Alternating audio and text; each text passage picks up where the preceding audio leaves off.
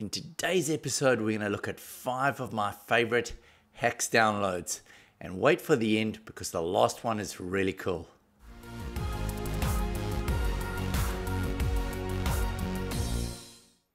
So in order to use any of these HACS tools, you need to have downloaded and installed HACS on your Home Assistant.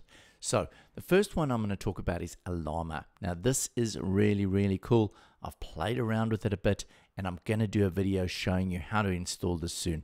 Now Alarmo is basically creating your own alarm system within Home Assistant. So what you would do is you would connect up your sensors. So you'd need some door and window sensors. You may have some PIR or millimeter wave and any other sort of sensors, and then you would install this. And what Alarmo allows you to do is have a really involved workflow alarm system that can work completely on its own without any sort of traditional alarm system. It also allows you then to send alerts to yourself via your mobile integration. So this is an amazing system. Next up, I've got the Mushroom card. Now, Mushroom is a great little way of improving the look and feel of your Home Assistant dashboard. So as you can see, it's got some really cool light controls. It's got people notifiers here. It's got all sorts of different options, and Mushroom is always updating this and coming with new cards. So well worth trying out.